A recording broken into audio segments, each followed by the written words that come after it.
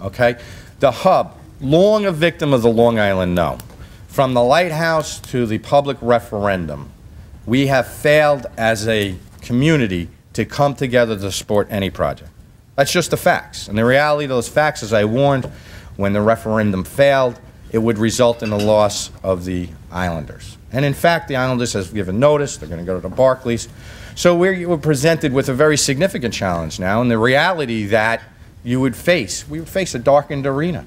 42-year-old, 45-year-old by then, darkened arena with a tumbleweed parking area. And we would not really be able to develop that, to begin the development, to June of 2015 when the lease expires and they finally leave. So we called on the business community, and quite frankly, no one really came forward to say we could do it this way or finance it this way or that's the way we could do it. We were unable to really bring anyone together that had a plan that was realistic, that could be funded. We had a lot of visions, a lot of good thoughts, but quite frankly, you know, there's been a decade of that and nothing has happened. So finally, and welcomely, Forest City Ratner, who owns the Barclays, came forward and said, I think I could help you, give you a guideline for a realistic, 100% privately financed plan to reuse the Coliseum.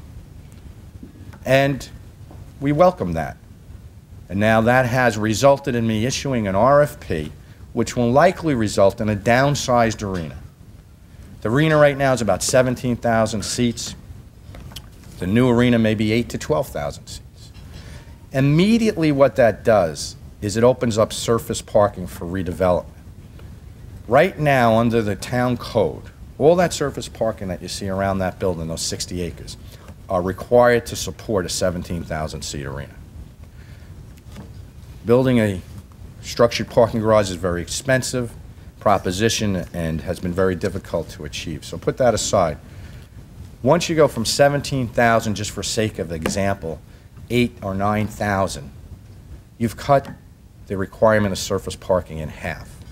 And that will immediately provide economic opportunity to begin the redevelopment, which we expect will occur as a result of this RFP. So we're going to move forward. We hope to see respondents. By all accounts in the inquiries, there will be at least 1 or 2 respondents that believe a mid-sized arena in this market will flourish. It will provide family entertainment, circuses, the Disney on Ice type events, as well as, and we believe, sporting opportunities to continue. They believe that this model will produce more dates. I don't know if any of you drive by the Coliseum a lot, but even with the Islanders and the present entertainment, there's many darkened dates. Many, probably 2/3. And the Barclays, through their model, have about 229 dates, I think, already booked for the following year.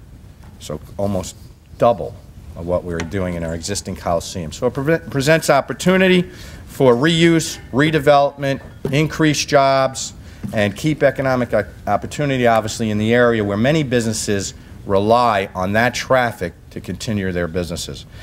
So we're going to continue along that path. The RFP is due back around in mid-April, and hopefully we'll have a decision and a clear path to redevelopment and new jobs and opportunities that refresh our hub area and begin the process of true redevelopment.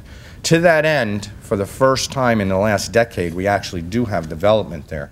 I have a 100% privately financed twin ice skating rinks to hold national and international competitions, as well as be open to the public and youth athletics, that is underway by the Ferraro brothers. Those of you that may remember them, they were twins to play in the same year on the New York Rangers, and they've come back here to Long Island. They're investing their dollars, 100% financed on public-owned land, in a public-private partnership that will create this improvement in that area. And it begins, again, to increase tourism and bring notoriety and dollars to our region.